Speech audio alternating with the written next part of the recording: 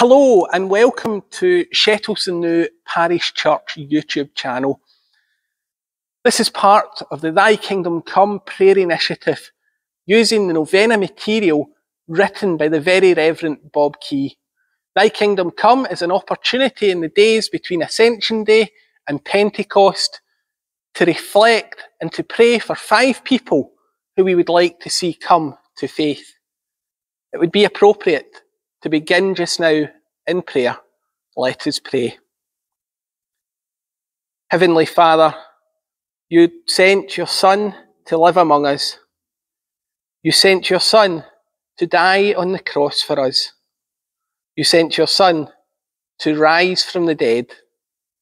He then walked the earth with his disciples again. We give thanks that he rose to be with you, that we can join you there. We pray for our friends, our family who don't know you yet.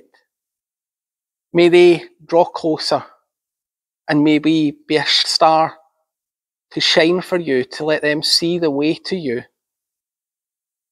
Almighty God, hear our prayer. Amen. Wednesday, 24th of May, Day 6. The God who understands. 1 John chapter 4, verses 11 and 12. Dear friends, since God so loved us, we also ought to love one another. No one has ever seen God, but if we love one another, God lives in us, and his love is made complete in us. The disciples were not a naturally cohesive group of people.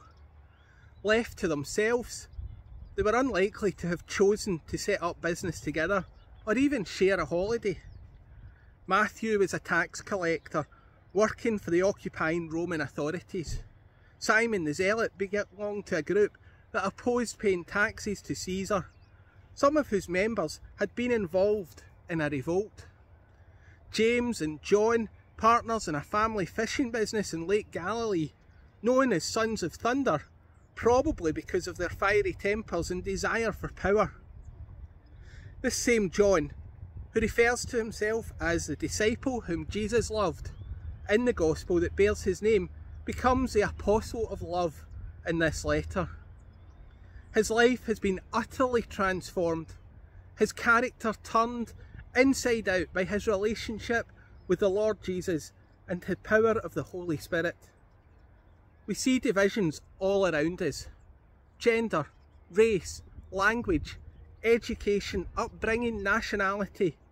Things that in themselves could contribute to the diversity of God's creation become grounds for misunderstanding, strife, enmity, and even violence. Our Heavenly Father, like a master artist, has a palette of rich and varied colours, which are designed to paint a beautiful picture of his creation, but which, in our sinfulness and selfishness, pride and fear, we fashion into an unholy mess. In this mess, so often, the poor pay the greatest price of our inability to be God's reliable gardeners in his world. John calls us in today's verse to be defined by the love of God, not by anything else. St. Paul puts it very plainly in Galatians chapter 3, verse 28. There is neither Jew nor Gentile, neither slave nor free, nor is there male and female, for you are all one in Christ Jesus. Pray that your 5 may find their identity in who they are in Christ. Living the kingdom must mean building churches and communities where love one another doesn't mean merely liking people who are like us. We're called to something much more radical, much more attractive.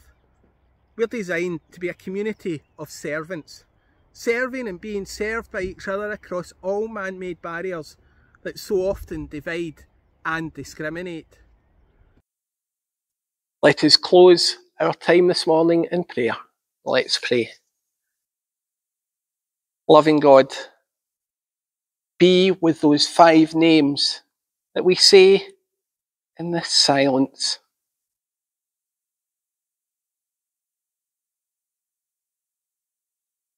May they know you. May they find their way to you. And may we, in our small part, show the way to you, God. Amen.